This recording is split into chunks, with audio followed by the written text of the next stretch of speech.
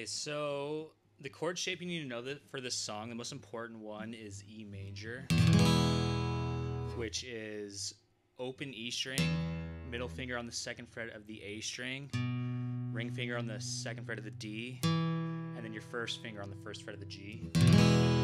That's E major. And the reason you want to play it like that is because the first chord of the song is this shape, but you only play it with these two fingers, your ring and middle, and you slide it up to the 11th fret of the D and the 9th fret of the G. And if you can also grab the 9th fret of the low E with your thumb here, because this is an octave.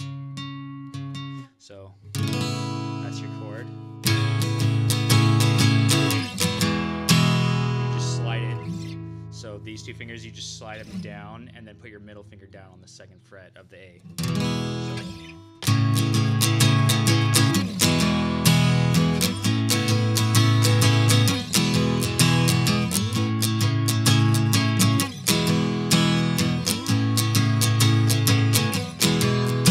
So the strumming pattern is like down, up, down, up, down, up, down, up, down, down, down, like down, up, down, up, down, up, down, up, down, up, down, up, down, down, down.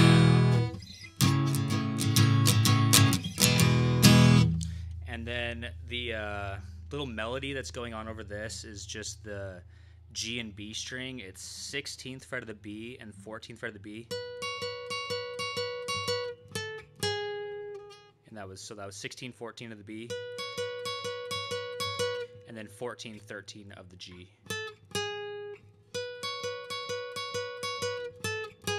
And the other part, the banjo, is going.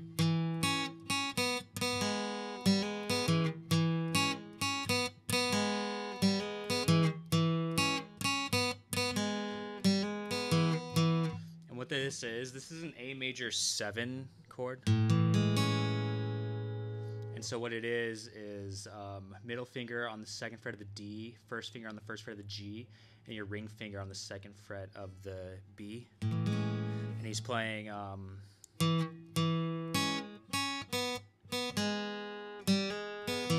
so 2 strums on the D, and then 2 on the B.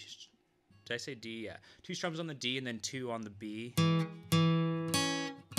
And then open B, 2, so 2, 2. And then you have that first fret of the G string, and then you do a open hammer-on, like. So. And then you just do that again, so that was the whole riff.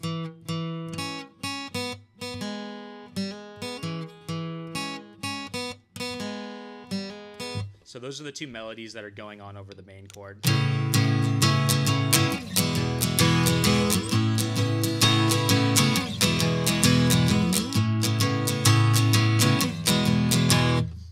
And then the second part of the song, you again use this E major shape, which was this. But you have the same shape, but it's middle finger on the 4th fret of the E, ring finger on the 4th fret of the A, and then your first finger on the 3rd fret of the D. And this is kind of a weird dissonant sounding chord, but it sounds really cool. And you go. So you have that chord. This is like a G sharp chord. You go down, up, and then you lift off your first finger.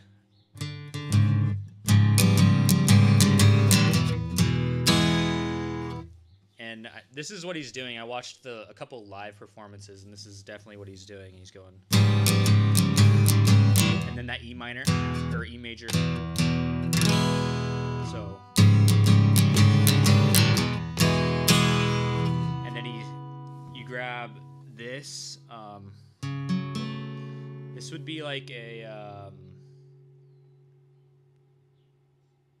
What, F sharp. This is like an F sharp minor, I guess. So anyway, like this. Let me just play through the whole thing.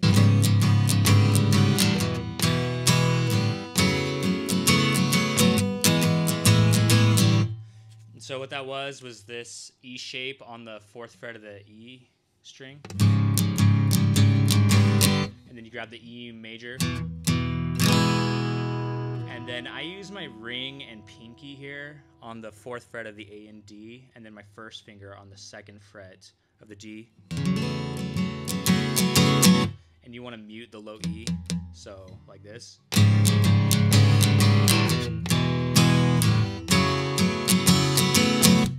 And then this is like that A major 7.